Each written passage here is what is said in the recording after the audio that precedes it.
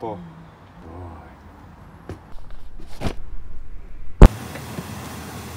Finally got some time to go camping, and what do we get? Everything is overgrown. Look at it. Look at that.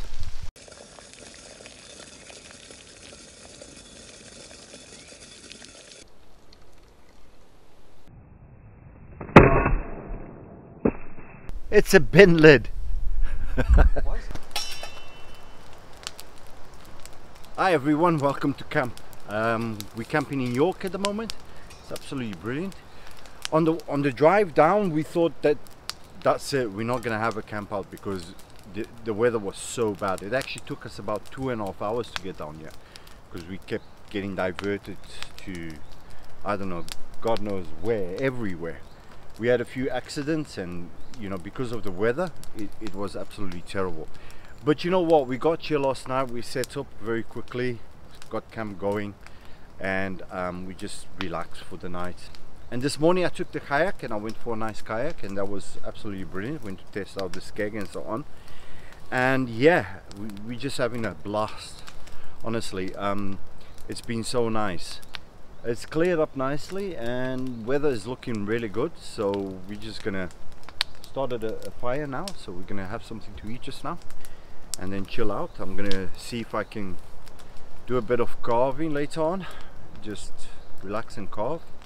But guys, honestly, I just want to say a big warm-hearted thank you to everybody for subscribing, for liking, for engaging in the videos, and honestly for all the comments. You guys are brilliant.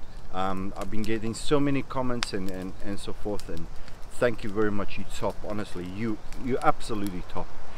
Yeah, so for all the new guys that's not been here, thanks for popping by, thanks for having a look. And just to tell you a little bit about myself so we know each other, my name is Alex. I'm an outdoorsman. I do gear reviews on the channel, and I do all my adventures that I go out and enjoy myself, and hopefully I take you along and let you enjoy as well. I try and do a bit of carving, and I try and touch quite a few varieties of subjects, because that's what I'm all about. I enjoy multi-skilled crafts, so I'm interested in all knowledge-based stuff. That really interests me, and I enjoy doing it, and I enjoy teaching it as well, and showing people how to do things and showing them my experiences, and if they can learn something from it, then absolutely brilliant.